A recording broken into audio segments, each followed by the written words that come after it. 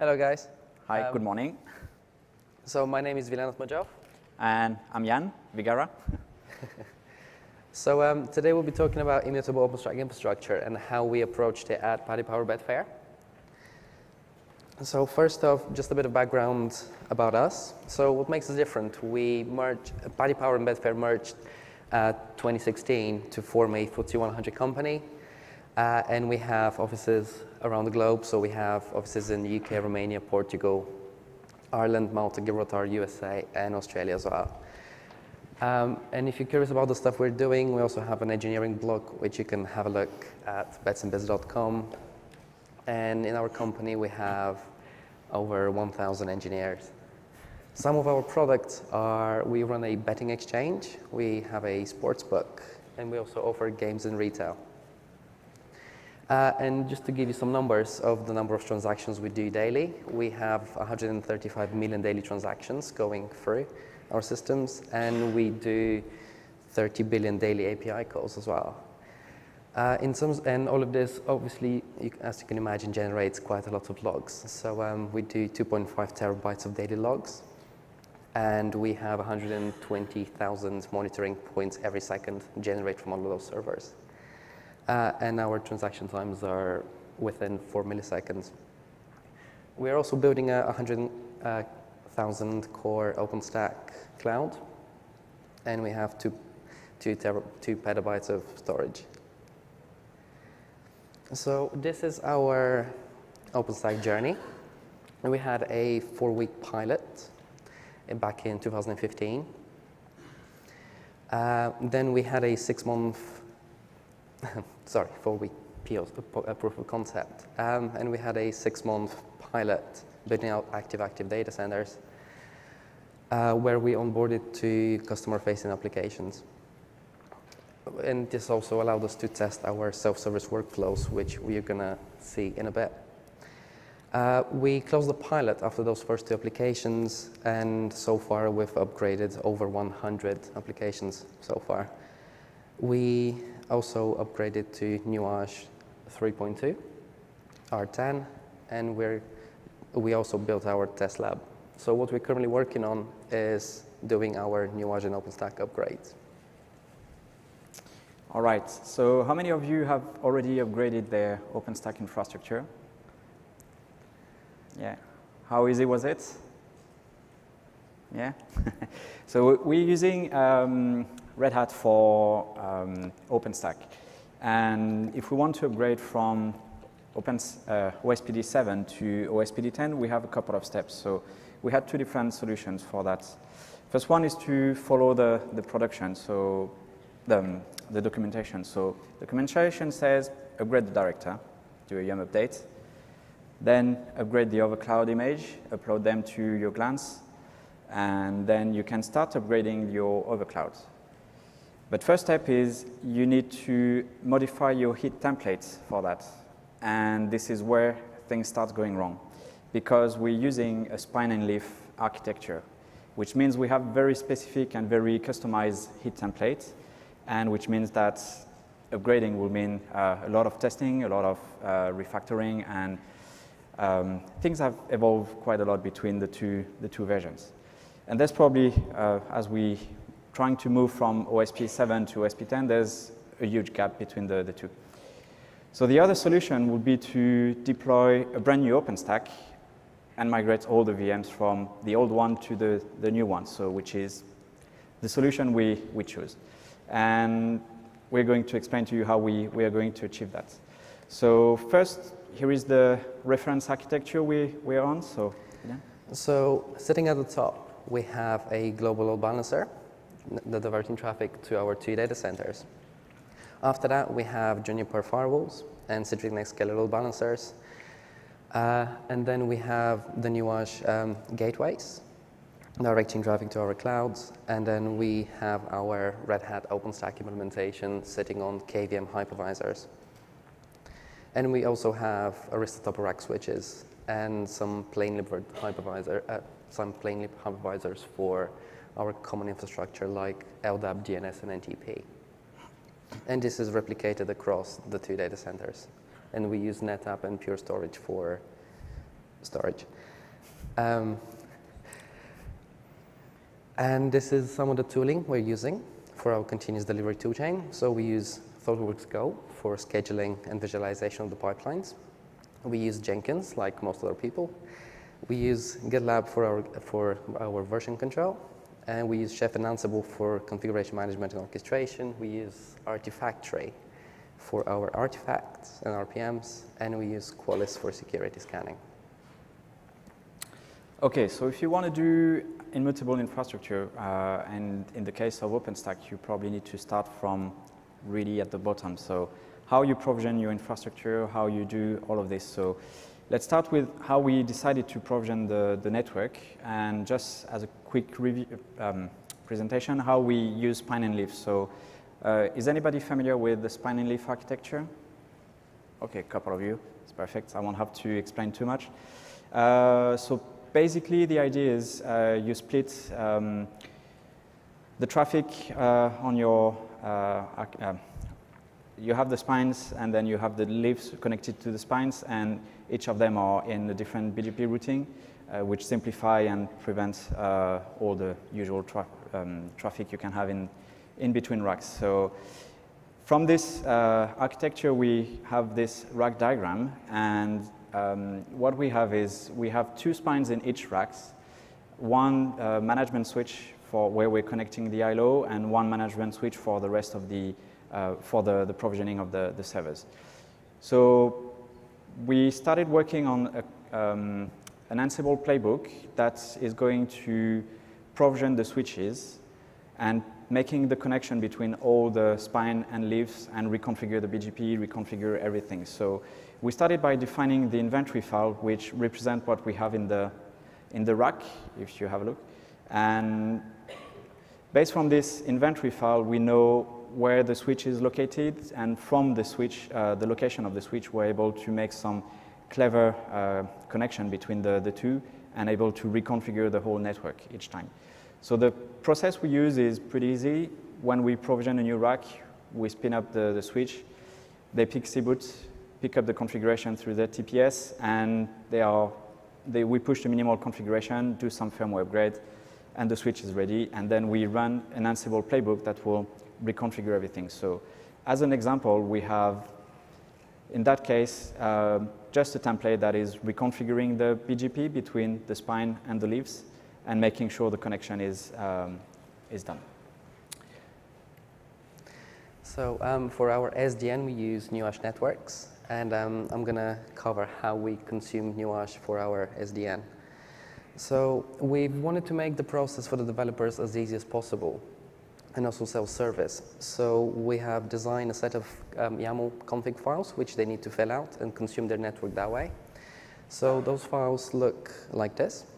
They have a subnet YAML, which specifies the domain name where the application should be deployed to. And they also specify the maximum number of instances they might need for their application. Because developers don't really care about subnet sizes, they care about how many VMs they want to have.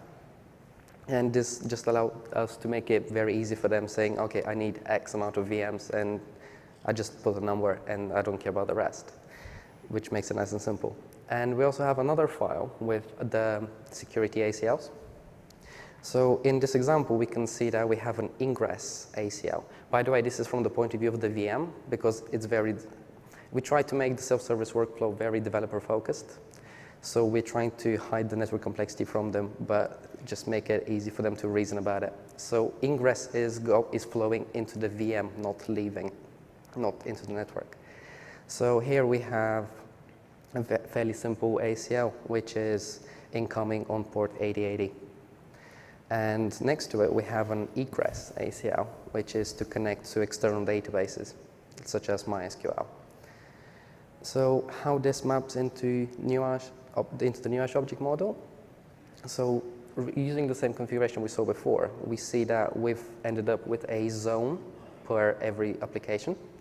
And under the zone is the red one. And under each zone, we have the subnet, which we've allocated for this application. In this case, it's a /26. And On the right side of that, we can see the virtual machine instances.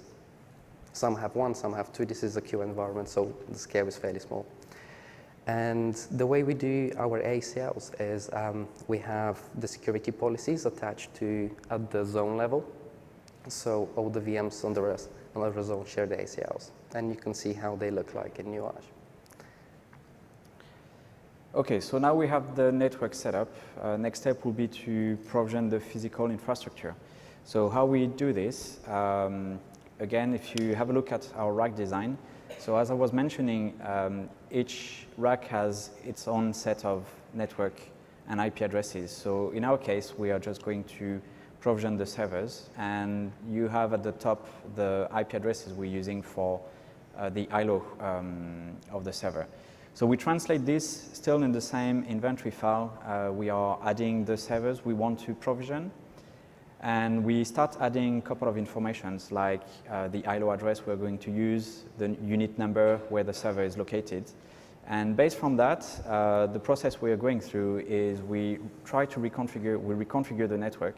So again, based on some convention and some templates, we're able to create the configuration, push the configuration to the switch to reconfigure the port channel, reconfigure the network provisioning, all the information we need.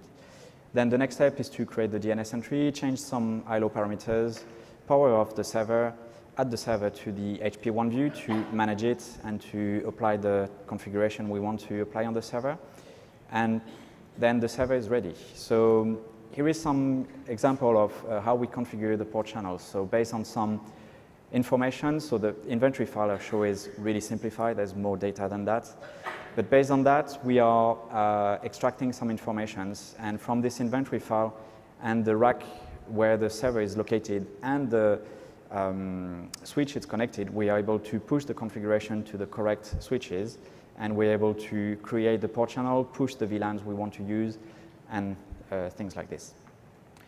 So then here is some of the sample of our playbook that is provisioning the server. So on the left side, you have some of the things we wrote specifically for ILO and for changing the ILO parameters, waiting, resetting the host, and then creating the record in info blocks. And then after that, it's powering off the server and adding it to HP1 view. So after a couple of minutes, when the playbook is running, or after a couple of hours, when the firmware has been updated on the servers, we can see that it's finally in HP1 view. And now that we have the hypervisors, let's see how we actually use them. So we have created a self-service workflow for VM creation. And the way the developers consume this is by filling out a fairly simple Ansible inventory file. So how many of you are familiar with Ansible? Okay, quite a few, good. So you should be fairly familiar with this. So first of all, we have a naming standard for our instances, which is data center replication, the host number, and then the environment it is in. We also define the number of vCPUs, RAM, disk, and image we want to use for each instance. We also, and in the placement prefix and the host, we define what hypervisors we want those instances to land on. The reason we allocate hypervisors rather than have a shared pool is because we wanted to avoid the noisy neighbor problem. And we also specify what application we want to deploy on each instance. In this case, it's our app. So how do we actually deploy all of this? So we have a ThoughtWorks Go pipeline, and the first stage of it is just to pull down all of those config files and Ansible playbooks onto the Go agent. We then set up the prerequisites in OpenStack. This includes creating the flavor and the host aggregates. We then check the capacity on the hypervisor just to make sure we have enough capacity on the hypervisor for the deployment we're about to do. And if we don't have enough, we obviously break the pipeline. We then create the layer 3 network. So this will create the Nuage subnet and also the corresponding entity in OpenStack and create the ACLs. So we do AB subnets. So this will be the A subnet in this case because we have nothing in our cloud in this instance. The next step would be launching the VMs. This is consuming the static inventory file we saw earlier. Our next step in the pipeline is run Ansible.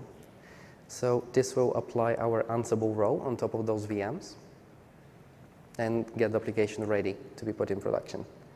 The next step is create VIP. So this will configure our netscalers and the services on them.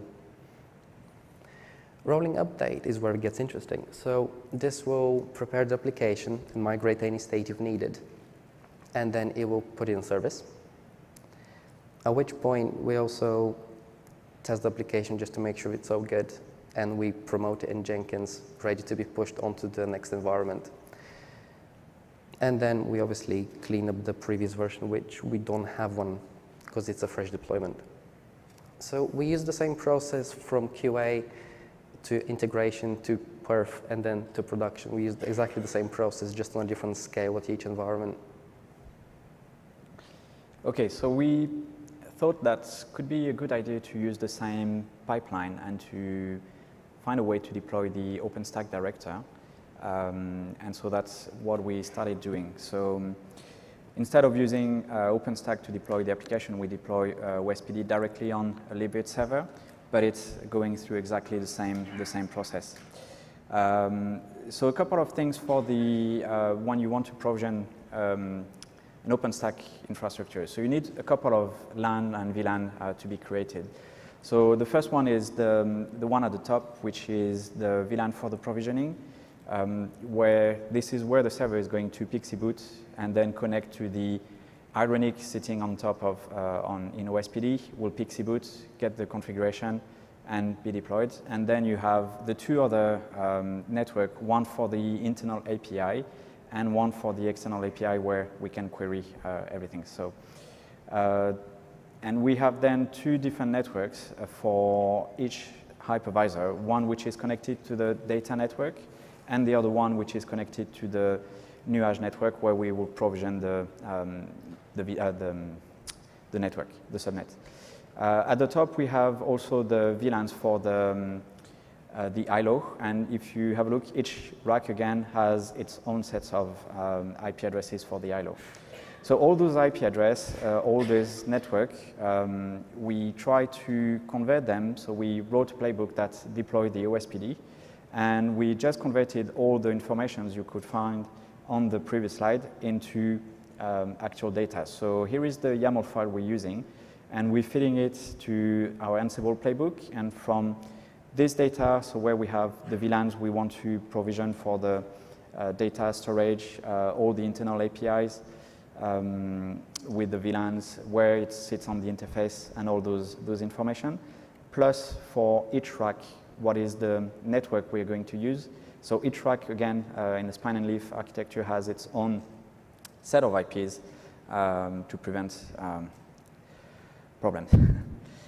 So from those information, we create some templates which are going to provision first the overcloud configuration. So this is the configuration that is used by RDO that will create all the other things. So we try to use convention as much as possible, and as part of the convention, if you have a look, we use the CIDR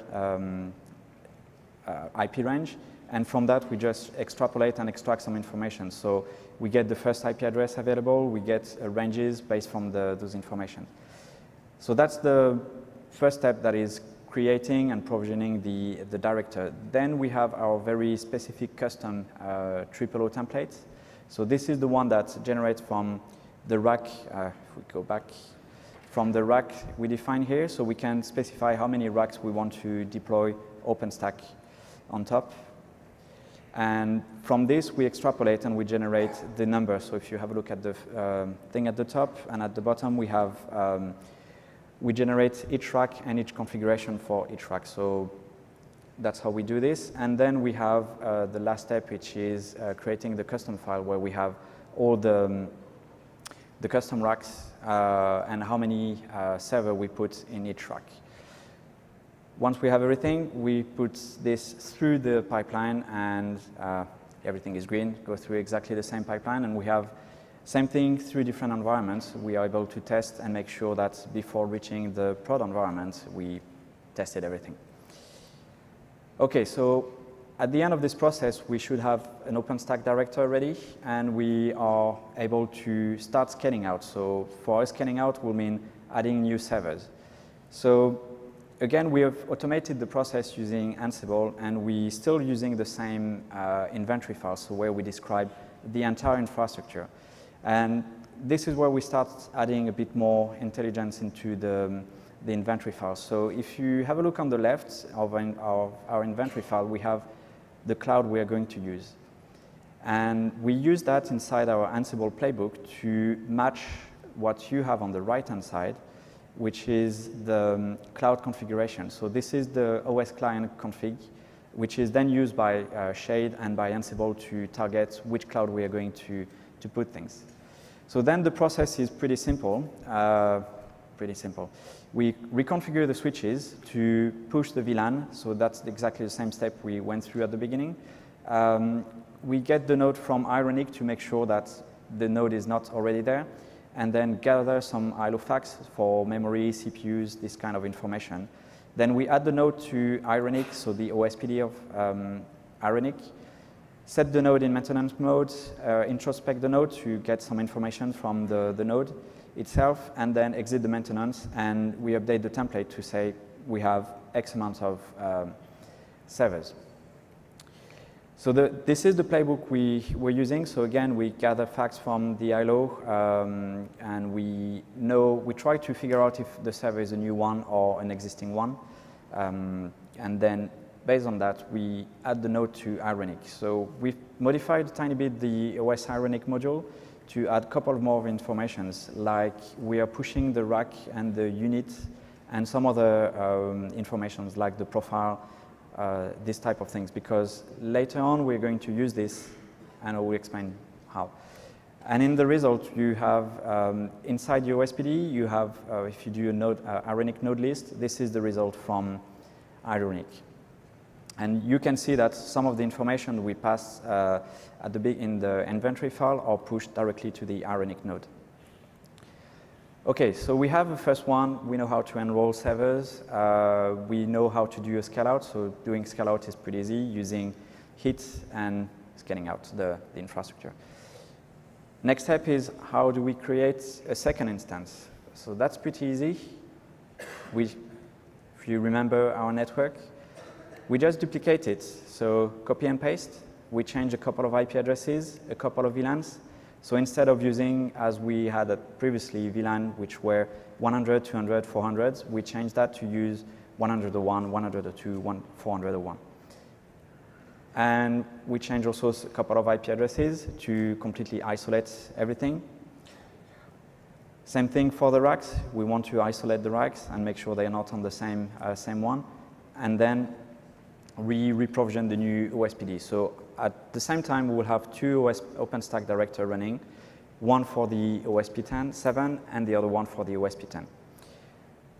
Then, how do we move servers from one OpenStack director to the other one? So from one instance to the other one. If you have a look at the diagram, so we have decided to go down the path of one rack is dedicated for one cloud. Or at the beginning, we have all the racks in the same cloud. And over the time, we're going to provision new racks and migrate the VMs to the new racks. And we'll explain how we do this. So in our example, this is, if you remember the inventory file, we have the cloud on the left, which is i2 Lab OSP7. And if we want to create more entries or specify which node or which rack is going to be in which cloud, this is how we do this. So we specify the cloud we are going to use, and this is going to match, again, the cloud configuration, and we target the 2 different OSP directors. So the process is exactly the same. We enroll the server in the new cloud, and then how do we migrate? Before enrolling, we need to delete them from the old cloud. So it's still a work in progress. We're still working on that, but the idea is to, as you remember in the ironic node, we know which rack is there. So we are able to do some dynamic query or dynamic inventory to gather all the information, filter that by rack, and then destroy all the machines inside this rack, add them to the new one, and then scale out the new run. So this is how we, this is the reference architecture we have at the end. So we have at the same time 2 different OpenStack running. And now, this is the trick. And so now that we have our new cloud, ready and waiting, but somewhat empty, how do we actually consume it? So to do that, we wrote a custom Ansible dynamic inventory for OpenStack, which allows us to query multiple clouds. So again, using OS client config, we have our clouds in a fairly simple YAML file. So in this case, we have our OSP7 and OSP10 named clouds. And the same config also allows us to have many other clouds. For example, if we want to do the other data center. So they can all be within the same config file. So how do you actually specify which one is the old cloud and which one is the new cloud? So it's fairly simple. We just pass OS cloud environment variables to specify that the old cloud is OSP7 and then the new cloud is OSP10. So we run the normal dynamic inventory to gather a list of hosts, and then we combine them into a single unified inventory list. But each instance is also tagged with the cloud it lives in, if we need to use that later. And this is the playbook to actually allow us to reason over the clouds we have. Because we can name the clouds whatever we want, but we wanted to use the same playbooks for all the clouds we have going forward. We didn't want to hard code the values of those clouds, so we rewrite the name of the cloud dynamically to old cloud and new cloud, allowing us to easily reason over them. So this is an example of how we would create an instance into our new cloud. I won't go over the Ansible, but it's fairly simple. And again, to delete from the old cloud, which we no longer need, we would do pretty much the same process, but with state absent, targeting the old cloud in the auth parameter for OS server. So, and this is the theory so far. So how do we actually do it? So if we go back to this, now that we have our OSP10 cloud adjacent to our OSP7, again, we go through set of prerequisites. This pulls down the config. We create our flavors and host aggregates into the new cloud. We check capacity, should be empty, so it should be fine, right?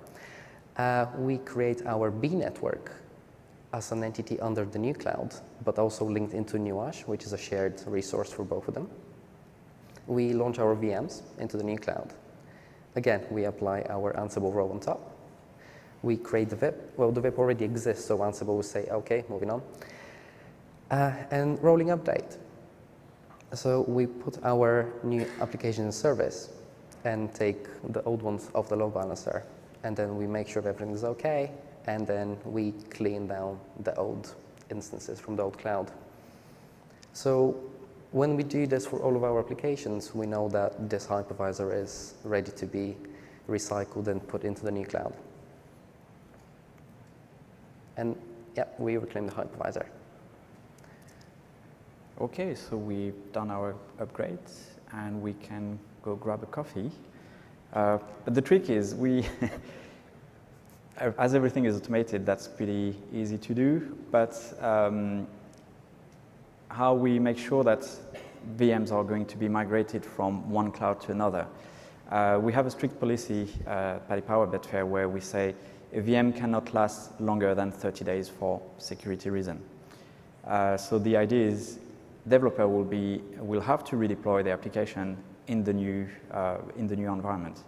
But they don't know that that's the new or the old one. They don't see that. We just allocate them a new hypervisor, run the pipeline, and it's deployed on the new environment. So theoretically, within the next 30, 60 days, we should be able to migrate the things seamlessly without any downtime, and we have fixed our problem. Do you have any questions for us? We have a bit of time.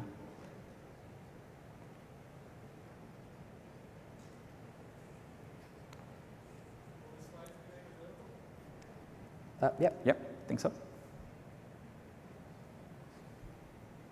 Can There's you a use the mic, microphone, please? What size is your cloud? I mean, how many nodes is director able to handle? The moment, do you know how many? Yeah, we have around 650 nodes in 2 data centers, so 650 hypervisors, and we are on a regular basis provisioning new nodes. Yeah. So it's 650 divided by 2? Yeah, so it's 325 per data center at the moment, but. Sorry? So our end state is 1,300. So we're going to have 650 for each data center. Okay, thank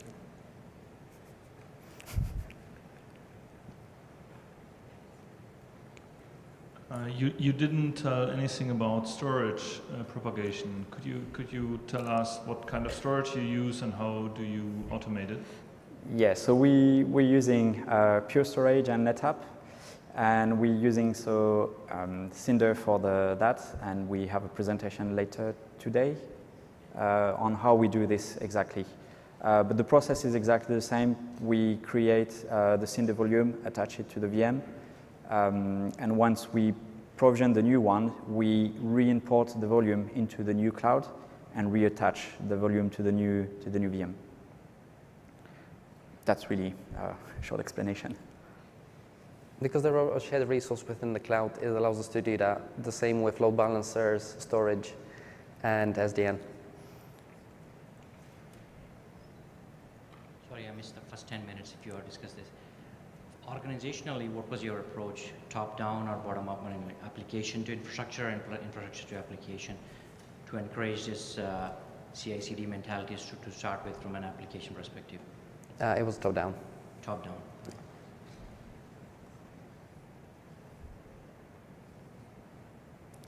Any other questions? Nope. Okay. Thank you very much for your time. Thank you very much.